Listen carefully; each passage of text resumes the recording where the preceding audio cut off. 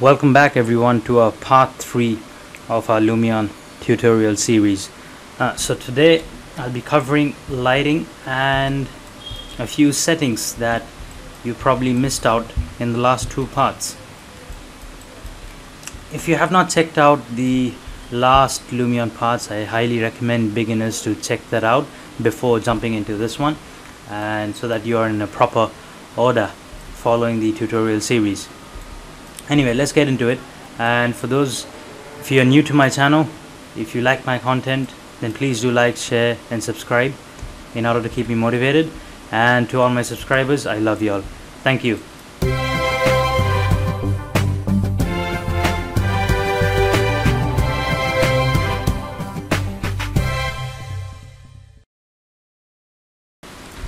So before I jump into the lighting bit and other settings, let me just show you what I did with the materials over here. So if you go into the materials tab and have a look at my materials, I basically put that as a black, selected a plastic material from the material library, colored that black completely, give it a bit of edge and no weathering there. And it's not jet black, by the way, it's set somewhere there with a high gloss and low reflectivity. That's what I did. For the marble, it's a standard material that I used directly from SketchUp itself, and with a high gloss, again a bit of reflectivity.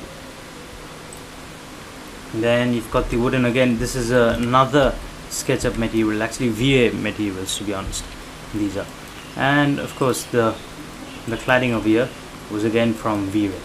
And I placed a few objects from the Lumion library, interior library itself. So yeah, you can do that too. It's not that hard doing that. And I selected a glass material and colored that black, give it a bit of reflection and reduce the transparency. That's it really. That's all was done here and nothing else. Now onto the main part. So if you go into the content library under the lighting tab, you have, the moment you switch that on, you will have a list of IES lights. You can select from these lists, or you can place your own custom IES lights, but this option is only available for Lumion 11 users, I believe. Custom IES lights. So if you've got custom IES lights files, you can load it directly into Lumion nowadays.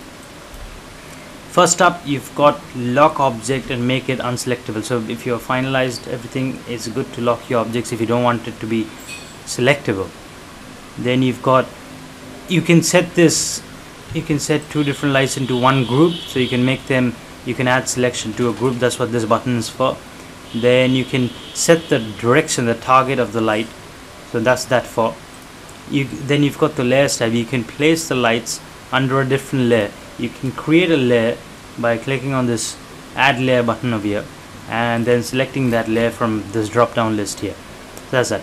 Color is obviously the color of the light, and then the brightness of the light. Then you've got the cone angle of the light. Then you've got light source. Light source basically shows you the light. I use that whenever required. For now I'm not using that. Yeah. Then you've got night activation. Night activation basically helps you, it'll tell Lumion to detect whether it's a daylight scene or a night scene, and it'll switch on accordingly. But I turn that off generally in order to get more control and not leave it to the software. Then you've got shadows. I generally set it to high shadows because it casts proper shadows when it's set to high. Do not use dynamic unless you are animating something. So I recommend just go with the high settings really. So that's that. In order to deselect the light, you can just click on this button over here, deselect all. So it'll deselect the lights. For the lights under the cabinets, I used a plain light, a simple plain light with a bit of orange tint. So these are the values. There's no night activation. I've switched on the light source, and that's it really. So that's that. And if you look at the this side, you'll probably see there's an arrow like that, show advanced options. So in the under the advanced options, you've got quite a bit of settings actually. So what are they? Let me just go through those settings for you. if you click on any objects, it'll have these set of settings, advanced settings. So the first one is replace selection. For example, you want to replace this light, I don't like it, for example, I can change it to that. So you can directly replace your light without having to delete this and placing another light there, wasting time. So you can directly replace your lights there. Then the next one is focus on selection. Clicking that will directly take you to the object selected.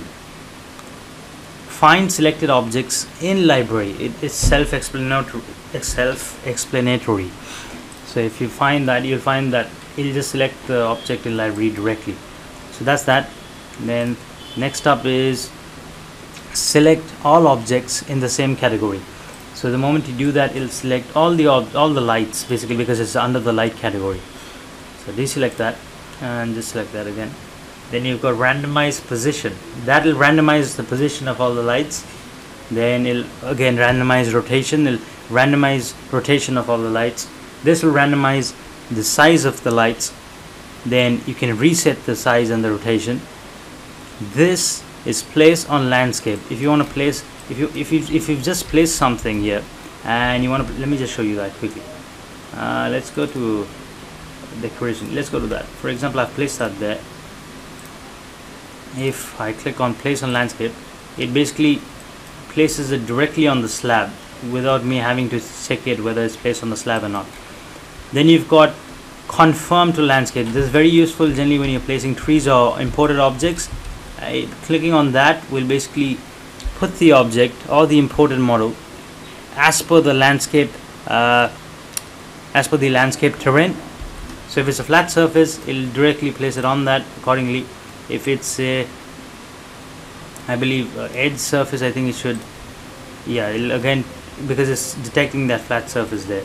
But if you, I think, place it somewhere there, I think that'll probably, yeah, so it'll confirm according to the landscape. So right now I don't have a sloped surface, but it'll definitely do it as per the landscape terrain. So that's that. So these are your settings really, and you've got nothing else, and that's it. So this is your lighting bit. I mean, there's not much in the lighting bit. All you have to do is experiment with the values of your lights. That's what will matter in your final renders. The other type of lighting is your Omni lights and its values. So Omni lights, let me just show you that. First off, you've got the light fill under the Omni light. That's basically wherever you place that light fill, it lights up that particular object, be it a Lumion object or be it an imported object. It'll basically light up that particular object. That's what Omni lights are used for actually. You can place it there, and then clicking on that, you can adjust the brightness as required. There you go, it'll light up the object. And then you've got the fall off. Of course, you've got the night activation. I generally leave that off. Then you've got the fall off option. Fall off basically reduces the spread of the brightness of the light. So no matter what, let's turn that up there. Reducing the fall off. Look at that. The light brightness spread increases, and the moment you increase fall off, you'll see that happening. So that's light fill. After that, you can replace that with the other Omni lights. Then you've got these Omni light, blue Omni lights, green, red and white Omni light. So the moment you select that, it's the same option there for the Omni lights. If you select that, it's got the brightness factor, except it does not light up the object, it lights up the room. These Omni lights can be used to light up your night scenes. That's what I use them for. I use the Omni lights to light up my night renders, basically. Be it a bedroom, be it a living room, you can use these Omni lights to light those up, and use the fall off factor to dictate the spread of the light.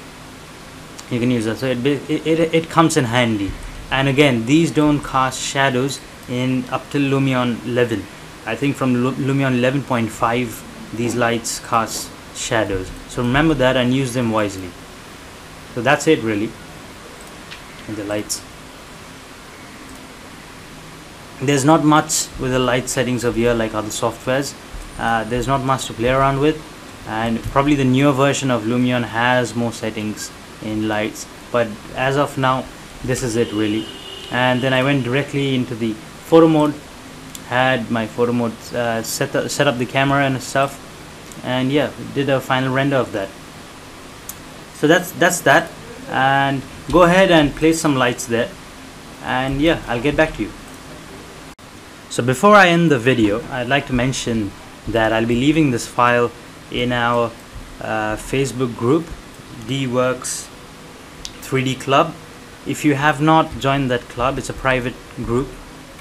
Please ask me to join there, and in order to join that group you will have to subscribe to my YouTube channel and get access to all the 3D materials, settings and things like that, because I'll be leaving this Lumion file in that group for you to try out, and it'll be only inside that group, so I'll leave the link in the description below. So yeah, ask me to join the group there. So just make sure you subscribe, send me a screenshot, and I'll approve your joining there, so that you can download this file and give it a try yourself. So I'm going to leave the entire Lumion file, Lumion 11 file itself, and I'm sorry to the people, if you do not have Lumion 11, you should probably get that and then give it a try. And I'll leave the Lumion settings as well over there. So yeah, go ahead, hit that subscribe button, and yeah, hit the like button and support me. Thank you. Thank you all for watching this video. If you did enjoy the video, then please like, subscribe and hit the notification bell to stay updated with my future uploads.